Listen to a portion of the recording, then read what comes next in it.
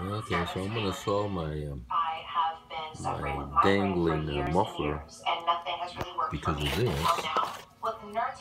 this kind of stuff with those two. You can get these. You see that?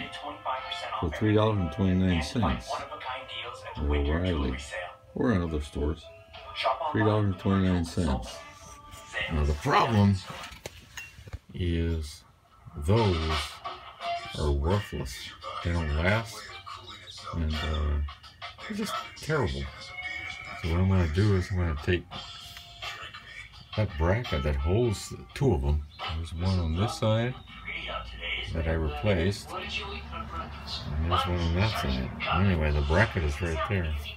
So one of the bolts on the passenger side can be taken off.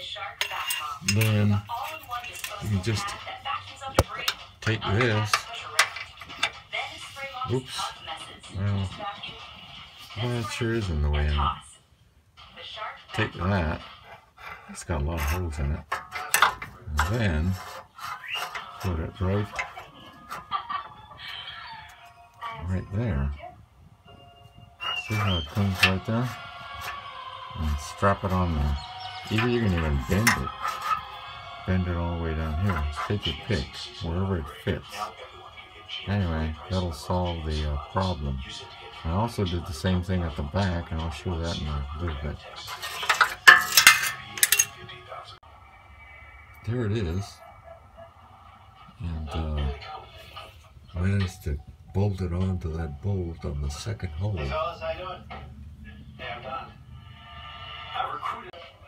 Now, there it is. I put that piece right here. I got this off of another one that I have for the house.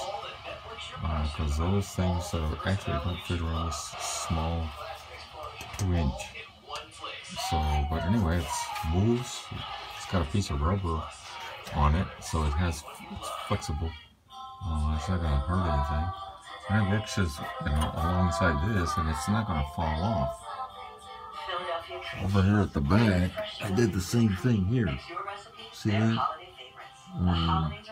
What I did is, there's actually no bolt to bolt onto, so I wrapped it around and put a piece of rubber so it doesn't make any noise. And that'll hold it, and I won't have that problem anymore. So it comes over here. Now luckily on the front, it's got those over there. It's never going to fall off from there. So the only spots that it has that is those rubber ones are at the back, 2 on each side of that, and 1 at the back, and they were all torn up. And I was wondering why it was banging up and down. So that's going to solve this problem forever, or as long as I keep this car.